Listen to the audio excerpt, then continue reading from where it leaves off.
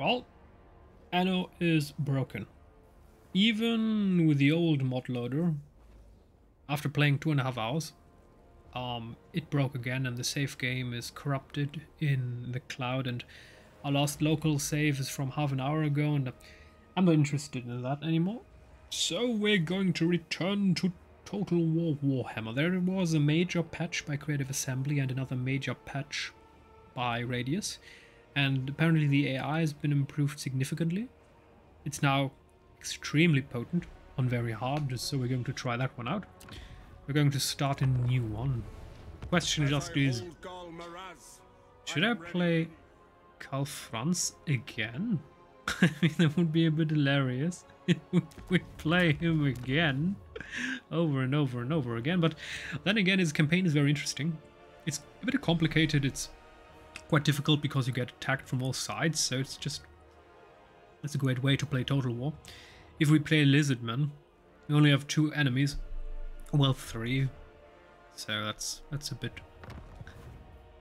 lame. So very hard, endgame difficulty, attack. Let's do 200. Diplomacy for what? When checked, factions involved in endgame scenarios can make peace deals and confederations with other factions. Enabling this will reduce the difficulty of the official scenarios. Well, I like the idea of, for example, the dwarves. If you all have been a friend of the dwarvies, and they are going to make a peace treaty with you instead of stomping you, when they're going to take the Book of Grudges and start assimilating all of well, Warhammer. So we're going to enable that one. Ultimate Crisis, yeah, we're going to enable all of them. Oh my goodness. This will be total annihilation. Time limit, unlimited, incremental autosaves, blah, blah, blah. Done. Perfect. So let's start a new one. This time we're going to be a bit more aggressive. We're going to take over the Empire faster. We're going to conquer our electors. If they don't want to be our friends, they're going to become our servants. Oh, and his faction effects have changed. Prestige, gained from battles. 10% can be movement range for all armies. Oh, that's great.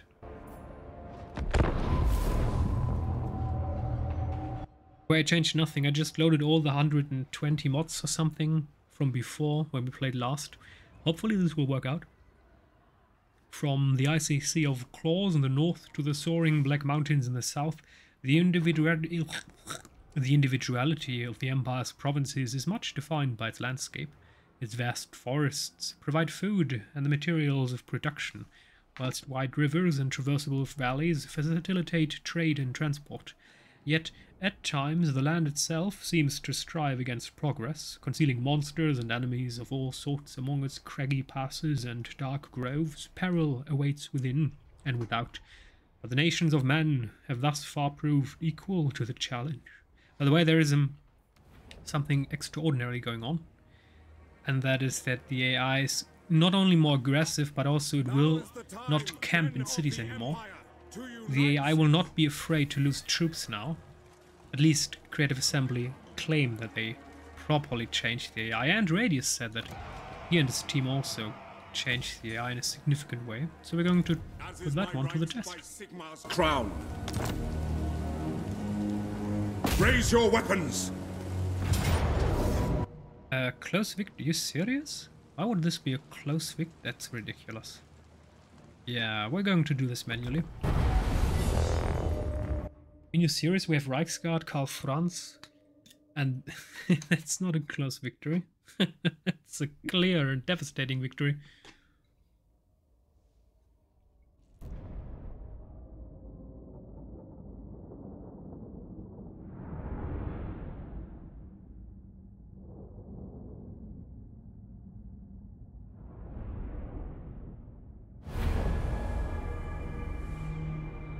Mortar!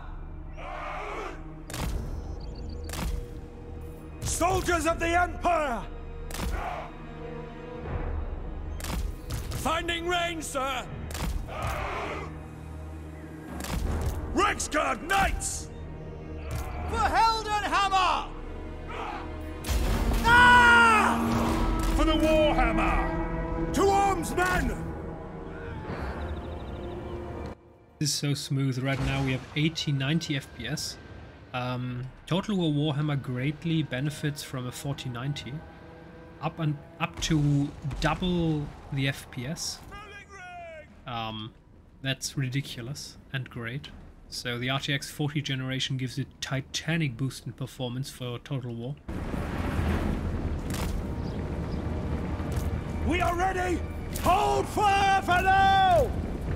By Ulrich's wrath!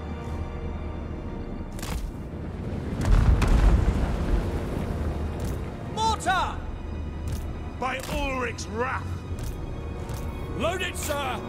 Oh, I deactivated fire at will. Oh, I'm a noob, sorry. I thought I deactivated them running away when the enemy arrives. Oh dear. Karl, France! Great swords! Of course, we will be able to record auto HDR now, which is great. Reikland Knights! Take the ground! Sigma! Heading out! Understood!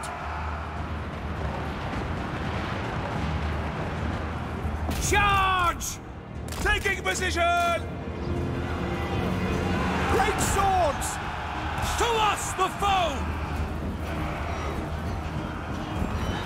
Hand gunners! The Empire endures! Standing by! Take the ground! My subjects call! Charge! Ready? Die. Yes, General! Ready! Yes, General! Go! Sigma calls!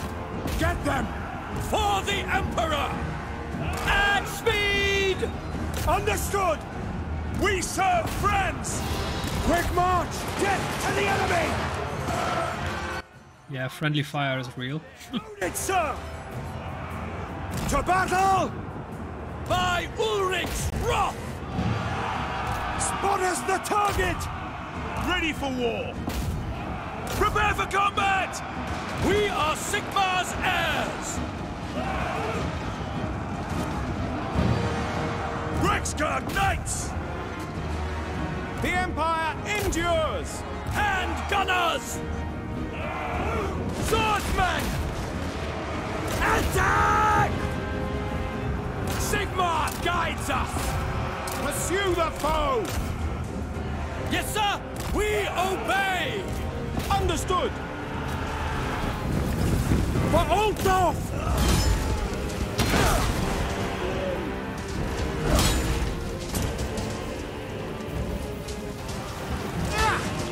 Come, friends! Pretend it is the head of a bargo like that! Ulrich's tape! As he's stomping Karl, I was about to say that's a bit ridiculous.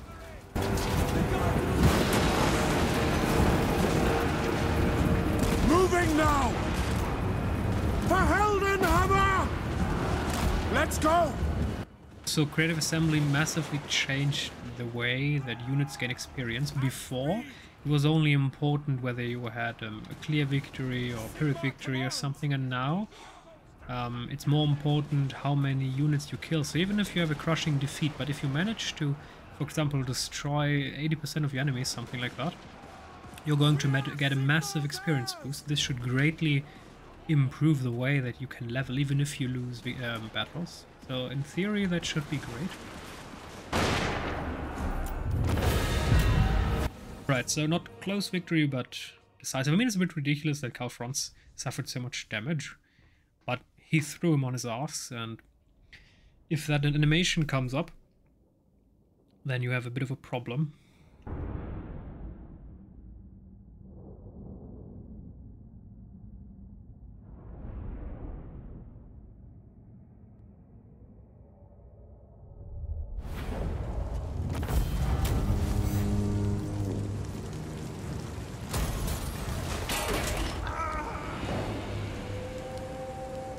I command here.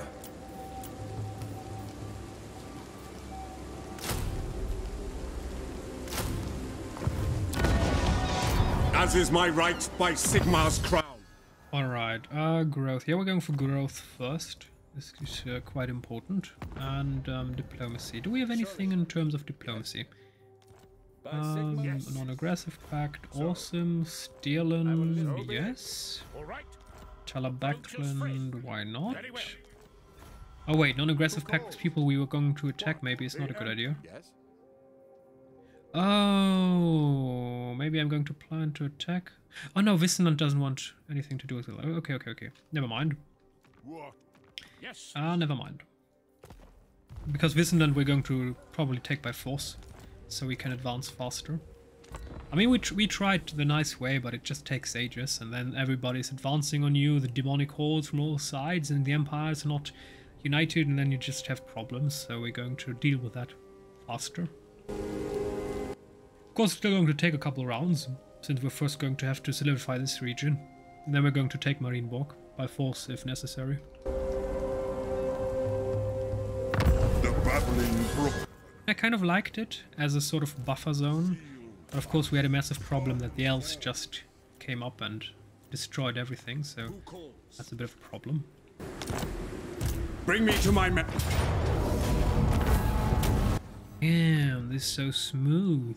I mean, this is obviously, you can't really experience this. First, YouTube is crushing anything that I upload with their algorithms, so whenever you watch something, it's not the same quality when I'm playing it. And on top of that comes that I'm playing with VRR, an extraordinary technology that makes sure that your monitor refresh rate is the same than the FPS that you have in the game right now. So for example, right now I have 100 FPS, and that means that my monitor is 100 Hz / FPS. And that is a great feature, for example, as an individual.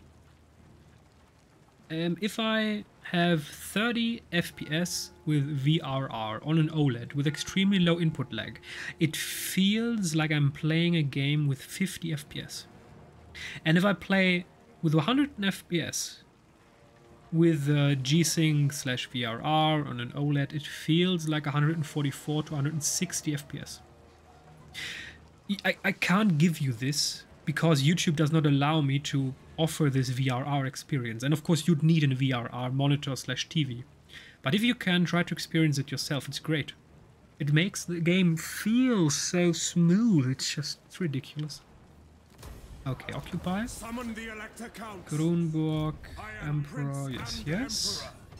Oh dear, that's not right. Where are all the modifications? Yeah, that's not right. Have they not loaded?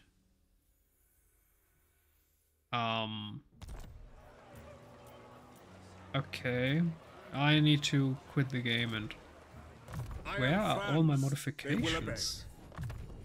Yeah, that's not right.